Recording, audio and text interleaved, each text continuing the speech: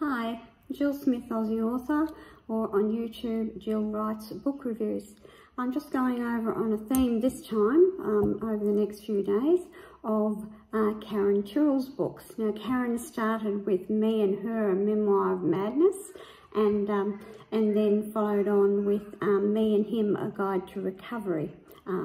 So basically, that was because she had issues when she was a teacher and she had a bit of a mental breakdown. And the first one is obviously about her journey through that and how she recovered.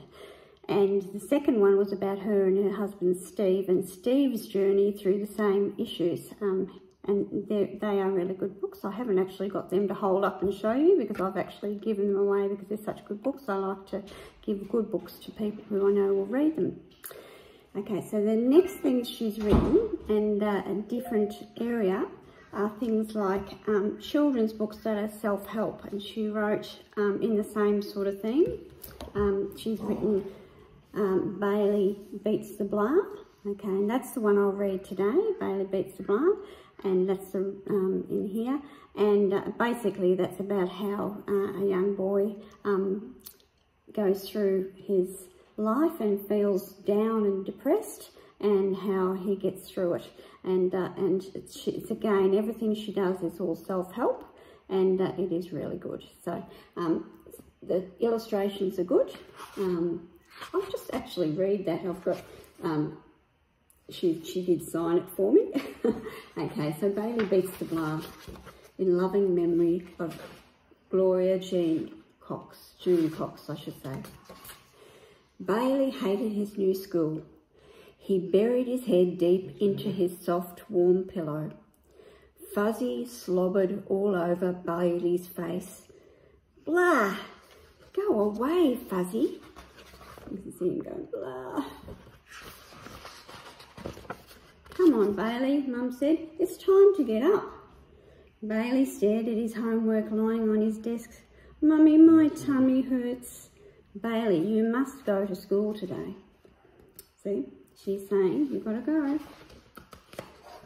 Bailey dragged himself out of bed, tumbled onto the floor. His wobbly legs carried him to the bathroom. He looked at his sad face in the mirror. Blah, he said to his reflection. So he feels really blah. Bailey slumped over his bowl of rice bubbles. His fruit juice slopped onto his chin. He clutched at his squirming stomach.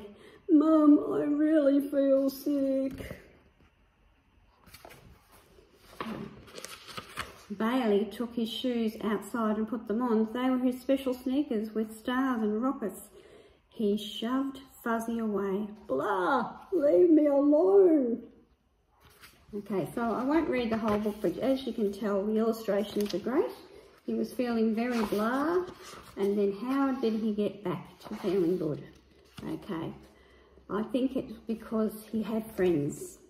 So you need to actually have a read of this if you've got young children who feel a little bit depressed or scared, and it's a good one to share with them and may help them to make them feel good.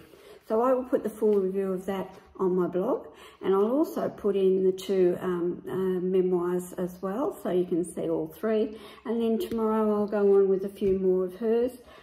She's actually got about 6 books that I've got here that I'll go over one at a time. Some of them are bigger books. This is a picture book, obviously, and the next one I'm reading is a picture book, but after that they're sort of more middle-aged books. So you have a great day. Thank you very much for listening. Please comment if you can on Jill Writes Book Reviews on the YouTube, or on my blog, Jill Smith, Aussie author. Thanks very much for listening. Bye.